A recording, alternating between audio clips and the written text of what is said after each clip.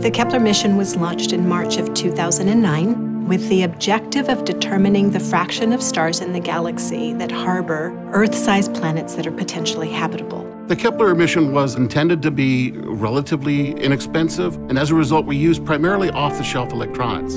It's sort of a giant camcorder, so it's looking at a group of stars, taking images every few seconds, adding them up, and then sending those images back to us.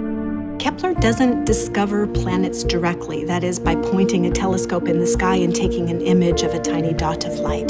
Kepler infers the existence of planets by measuring the brightnesses of stars very, very precisely, searching for the telltale dimming of light that happens when a planet in its orbit about the star happens to pass directly between the disk of the star and the telescope itself. We're doing that at about 170,000 stars simultaneously. So it's a big camcorder looking at a lot of stars continuously, and we don't change which stars we look at. Kepler has an enormous number of advantages over ground-based telescopes and Hubble telescope as well. Basically, because if you're looking from the Earth, you have this day-night cycle. So half of the transits, half those dimmings, you won't see. And the atmosphere interferes as well. You only find the big planets. Earth-like planets, they simply cannot do. The Hubble Space Telescope looks at lots of different targets for lots of different astronomers. Its field of view is less than 1/50,000th that of Kepler. Kepler looks at 50,000 times as many stars, if you'd like, at the same time. And he can look at it 24 hours a day, 365 days a year. Kepler has seen over 4,000 indications inferring the existence of a planet. Prior to Kepler, we believed there were other planets around other stars. We believed that what we had around our solar system was ordinary. What Kepler showed is, in fact, it was. We now know that there are probably more planets in our galaxy than there are stars. Every sun-like star is likely to have at least one planet.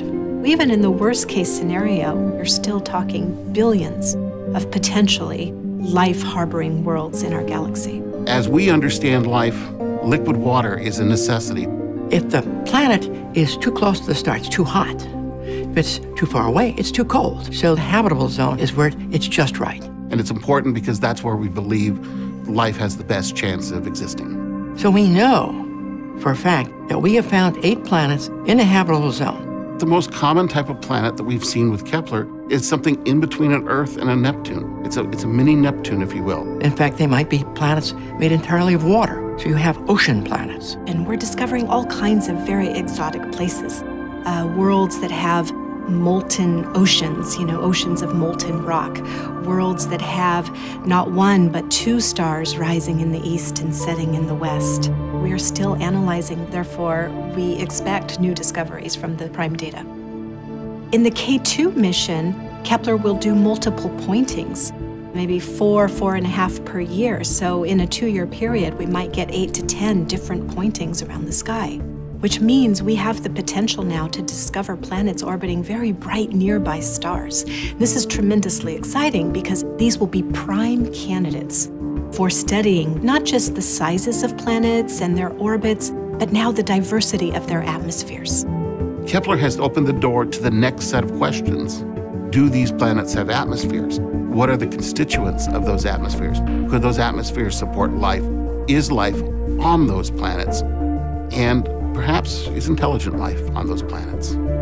An enormous number of people have come together, each with their given specialty and expertise, to create these scientific discoveries and to further our knowledge.